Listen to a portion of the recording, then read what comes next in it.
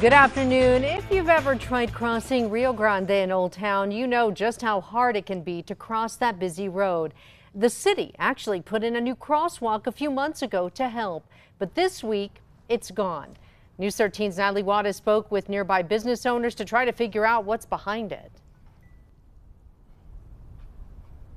Jessica, the city's been planning to put a crosswalk here since 2017, but when it finally went up, local business owners tell me it didn't quite live up to expectations.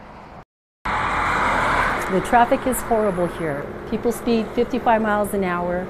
A lot of road rage here. We just can't get people to slow down here. Monica Baca owns Monica's El Portal on Rio Grande and says she's seen traffic problems here her whole life. My grandfather and grandmother lived across the street. They were hit about 3 times, the fence.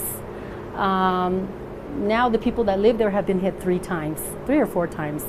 It's just terrible. The city seemed to take notice of the problem back in 2017. A complete streets plan outlined a crosswalk here at Rio Grande and Hollywood Avenue. 6 years later, in March, it finally went up.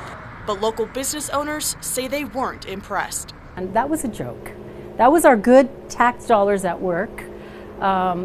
People did not slow down for people crossing. Tammy Chino of Tammy's Edge Salon saw the same thing, even though she wanted a crossing to help bridge the gap between their businesses and Old Town. We'd have to yell at people and say, stop, because the lights weren't working, nobody was paying attention, everybody's too much in a hurry here. And we've had several accidents from here over, people crossing over. The crosswalk had a sign with flashing lights to warn drivers, but today it's just 2 metal boxes and some scrapes in the road. It's been painted over. I don't know what happened there either. Today they were taking it down today.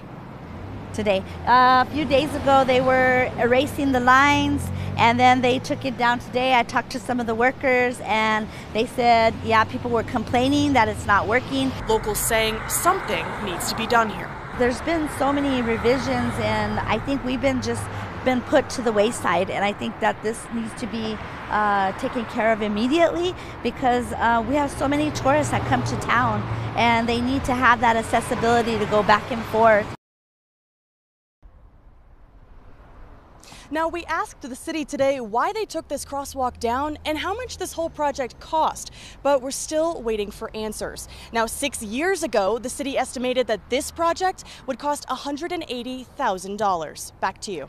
All right, we'll keep asking. Thank you, Natalie. The city also installed another new Rio Grande crosswalk on Bellama closer to I-40 earlier this year. That one is still in place.